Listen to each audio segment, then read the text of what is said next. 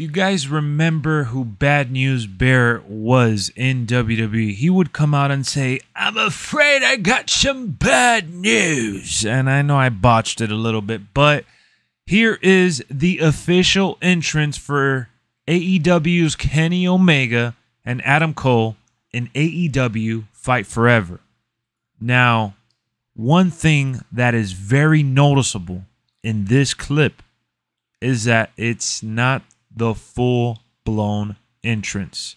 And it was confirmed that that is intentionally what they're going for. So yes, you can customize the entrance. You can add to the entrance, but it will not be a full-blown entrance. I repeat, it will not be a full-blown entrance. So once you select the characters, this is how they'll look. You hit fight and you load into a match, and it's just going to be an animation cutscene where it shows you a piece of it and it transitions into the next character, and then the match begins.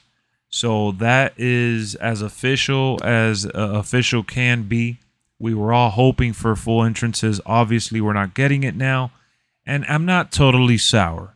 Lex, why are you not mad? Why are you not raging? Why are you not ranting?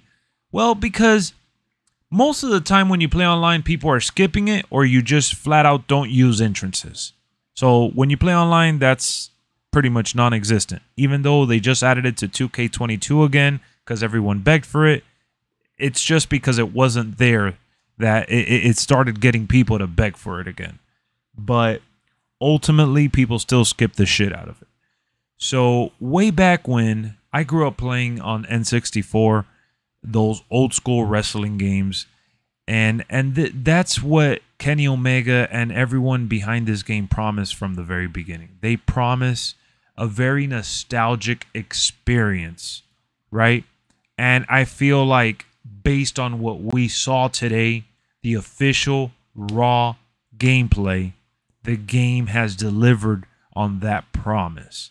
And I'm excited for what's to come. I want to see more. I have a video where I just talked about all the new features confirmed. I will have it in the comment section for you guys to check that out. And you know what? No hard feelings. They don't have entrances here. We have 2K22 and then 2K23 whenever that drops with full entrances to enjoy.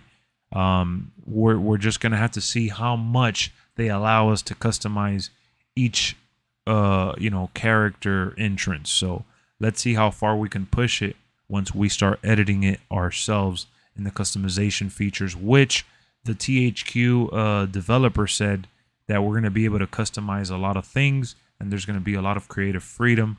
So hopefully we could push it a little bit further than just the little animation we saw here. But even then, what I'm worried about is the gameplay. As long as the game doesn't feel stiff, I'm going to be excited and have a good old jolly time. I don't know why I said it like that. But guys, hit me up in the comment section. How are you feeling, man? I think it looks awesome. It looks like it's going to be a fun time. That's all I keep saying in all my videos, and I'm going to continue to say that because I haven't played the game for myself, so I can't say the game looks garbage, because this is exactly what they said in the very beginning when the game was announced. This is what they were going for, and it seems like they're going to deliver on that promise. So I'll see you on the next one. Thank you for tuning in. Subscribe for more wrestling. Peace out.